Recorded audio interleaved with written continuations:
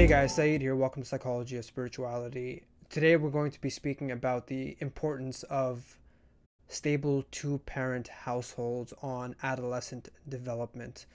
Before I begin, I just want to shout out my website.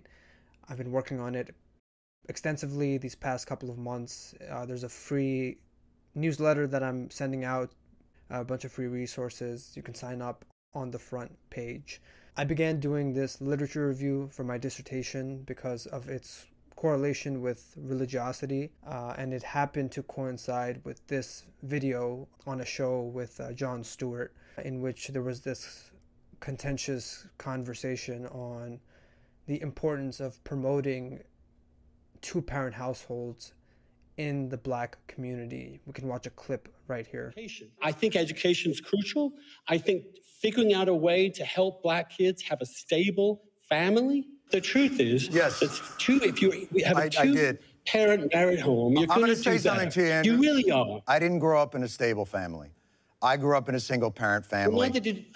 And so, I'm just telling you the data. The data is that 30% of African Americans don't have this. It's the biggest factor in getting people into college and succeeding in life. And if you ignore it, we're going to let these Black kids down. No, I think even though we hear the groaning of the audience, this is a pretty uncontroversial topic in the developmental sciences. Youth who grow up in non-two-parent households, or even youth who grow up in dysfunctional two-parent households, are at risk for a variety of issues, including depression. Here's one article that I'm linking in the description. You can see some of the comments from the article here. This is a comprehensive cross-sectional survey on about 100,000 adolescents from 12 to 17, finding that those from single mother households are significantly more at risk for depression regardless of race.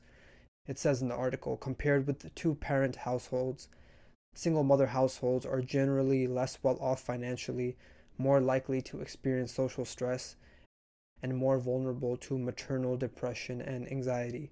Consequently, adolescents may experience more adjustment difficulties, such as academic problems and social deficits, and thereby more likely to have depression. As always, for those joining the channel for the first time, I also include lots of media representations, paintings, art, film, TV shows, to bridge these scientific findings, because these depictions are an amalgamation of the social ideals, the collective psychological ideals projected that we celebrate and that we enjoy. I'm thinking back to all of the great shows that I used to watch, right? The Bernie Mac show, right? Everybody Hates Chris, right? Family Matters, right? That title is so appropriate here, right? Full House, right? Even something like Modern Family, right? Which came a little bit later down the line, right?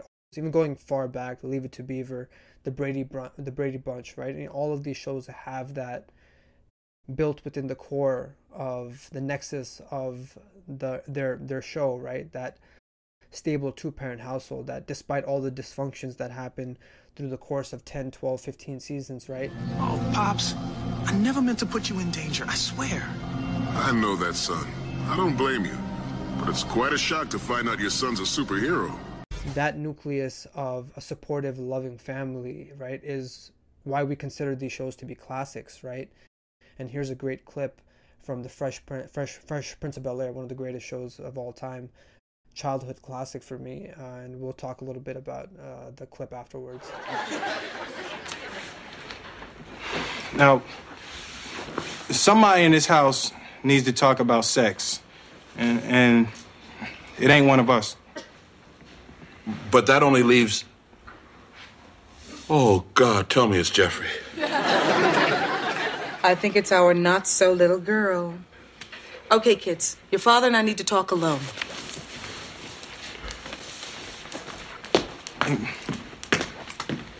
Hey, look, Uncle Phil, now, just remember that sex is as natural as breathing. And I'm gonna hold my breath till I'm married.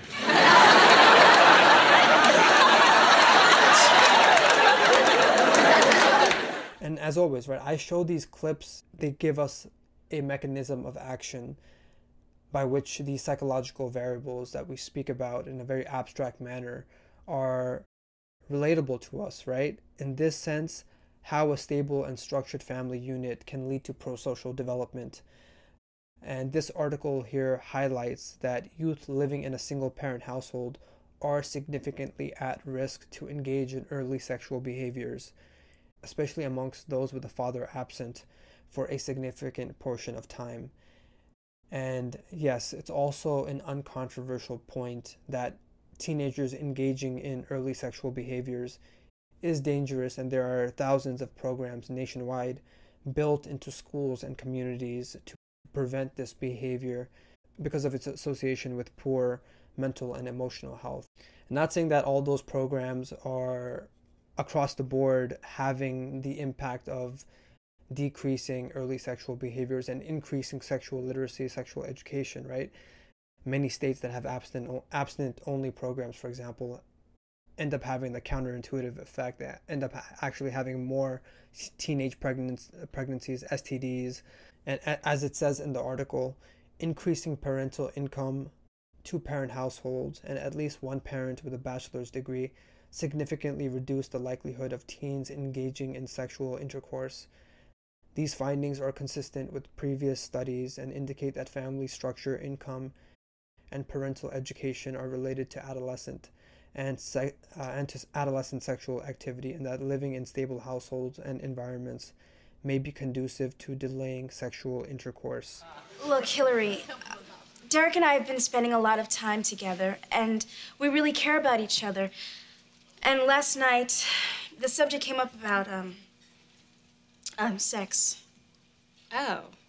Oh, did you? No. But I've been thinking about it, and I just want to know how you know if... I can just tell you that for me, Lawrence and I really loved each other, and we both felt that we were able to make a responsible decision. We decided that the time was right. That Fresh Prince clip right there highlights just that a strong family unit is comprised of healthy relationships built on social reciprocity. And in spite of the usual dysfunctions of being in any family, Ashley, the younger sister, she's starting to explore her sexuality. And because she has that infrastructure, that communication, that love of being in that family, she has significantly less chances of getting pregnant early, contacting an STD, engaging in multiple sexual relationships. That in turn reduces the likelihood of Ashley, right, who we're using as an example here, as millions of other adolescent females, right, reduces her likelihood to have depression, to engage in other delinquency behaviors such as drug usage, alcohol usage, dropping out of school, fighting interpersonal conflicts and things like that, which subsequently predicts lower quality of life when she's an adult, right? So I was so sure looking like this would make me popular.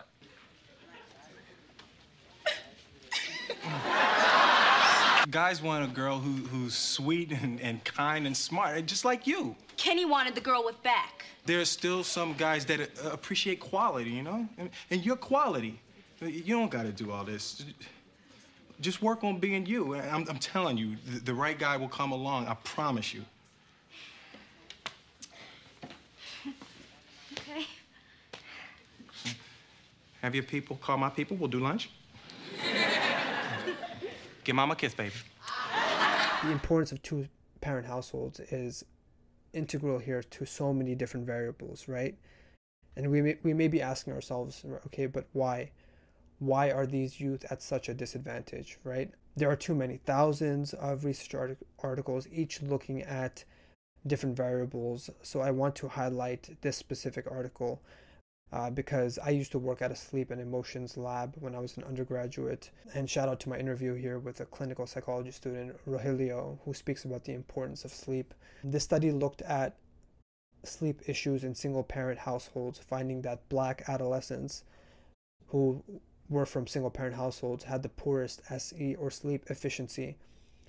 There was also a significant bivariate association between sleep disturbances and subsequent depression, tying back to that previous study. So that means that single-parent households tend to be less well-off financially, which means poorer neighborhood quality and less structured time because the mother is working 2 or 3 jobs. These two are correlated with reduced sleep efficiency, which is then tied with poor academic performance and social-emotional deficits, including at risk for dropout, right? So it gives us some trajectory, some mechanism by which children, young people living in single-parent households have a disadvantage going forward, right?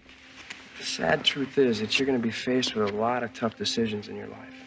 And not just about drinking either, about drugs and about sex and who knows what. I just wish you could grow up in a world where you can enjoy being a kid, but I'm sorry, pal, it's not the way it is. So, I hope that you'll use the same good judgment that you used tonight. Because I never want to see you get hurt. I love you so much. Love you too, Uncle Jesse. Thank you.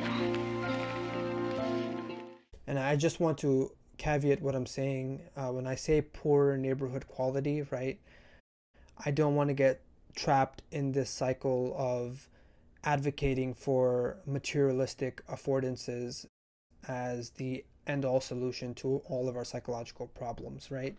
Neighborhood quality doesn't necessarily mean just like having nice things in one's neighborhood, right? Living in some substandard, gated suburban community, right?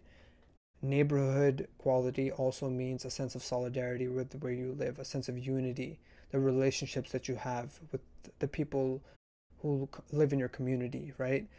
This is an article which looked at residential stability and sources of social support in African American neighborhoods, such as neighborhood cohesion, and these were found to be strong protective factors. And we see this in so many great films, right? Do the Right Thing is one of my favorite films, for example, and it parallels a lot of my upbringing, having grown up in Queens, New York. It may be a poor or a working class neighborhood, but there is a sense of unity, an identity which goes so much further than living in an isolated suburban environment, right? And subjectively speaking, I think this issue gets very contentious because we know that many of these single parents work tirelessly to support their children. I want to give a shout out to Kramer versus Kramer, a movie that came out like in the 1970s with Dustin Hoffman, which it had a huge cultural impact because it showed the role of many single fathers as well, right? So when we say single parents, we may just think about single mothers. The majority of single parent households tend to be single mothers, but there are single father households also. I don't understand. Well, the problem is that your mommy and I both want you to live with us, see? So that's why we decided to go see this man, who I told you is the judge, and we let him decide because he's very wise and experienced about these things.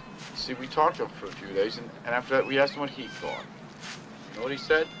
He agreed with Mommy. He thought it would be a terrific idea if you move in with her and live there from now on. And I'm really lucky because I get to have dinner with you once a week. And 2 times a month we spend the weekends together. It's gonna be okay. Really. I don't like it anymore. What do you mean if you don't like it? You're gonna have a great time with Mom. Really, she loves you so much.